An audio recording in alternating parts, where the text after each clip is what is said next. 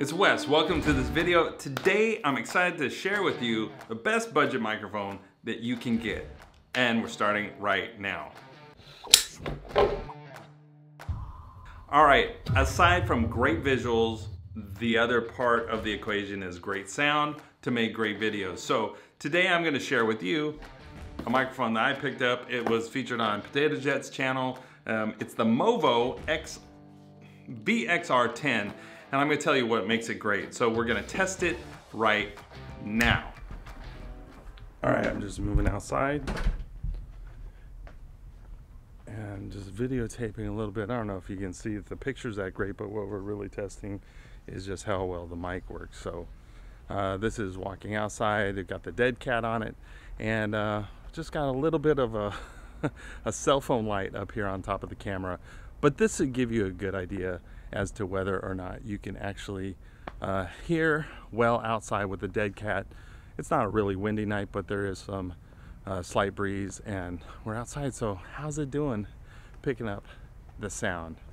All right, let's go back inside. This is sound from the VideoMic Pro Plus Movo Vxr10. VideoMic Pro Plus Movo Vxr10. One of the things is it's low profile. You'll notice that the Rode mic is about 6 inches long. This one's about 3 inches long, so it's low profile. So it attracts less attention and it's easier to store and easier to move. It also comes with the Deadcat. Now this Rode VideoMic Pro Plus has kind of a foam attachment, but it's not as good as a Deadcat with all the fibers that break up the sound waves that are passing through, which dampens the effect of wind noise on your mic. This comes with a Deadcat. This also comes with 2 cables and 2 mounts. So there's a little bit of a backup in case you break a mount or you lose a cable, so that's nice. And the other thing about this mic is it does not require a battery. And that's one of the reasons I bought the VideoMic Pro Plus is for the battery feature, which means there is a battery and you have to charge it. But once you turn the camera off, it powers off the mic. And that's great for saving batteries. What's better than that is not having a battery at all. So as long as the sound is good and it's smaller, it's lighter, it's way cheaper, this is gonna be the best mic for you.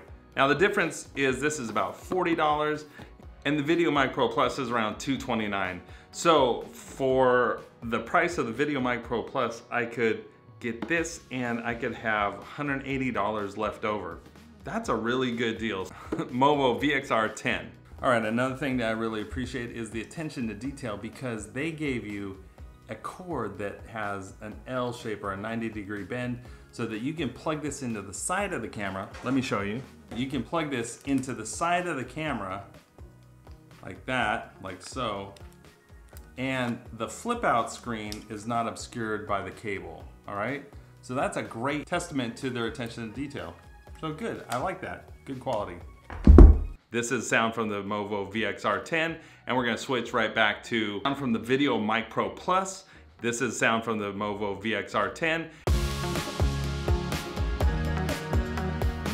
I think a $40 mic beats a $229 mic any day of the week, and I really can't tell the difference between them. I think I'm gonna do more videos like this, try to share bargains with you, things that I think really are worth the money. And I appreciate you. Like this video if you got anything out of it, and subscribe to the channel if you're not subscribed, and leave me a comment and let me know your mic of choice. What mic are you using right now? Thanks, bye.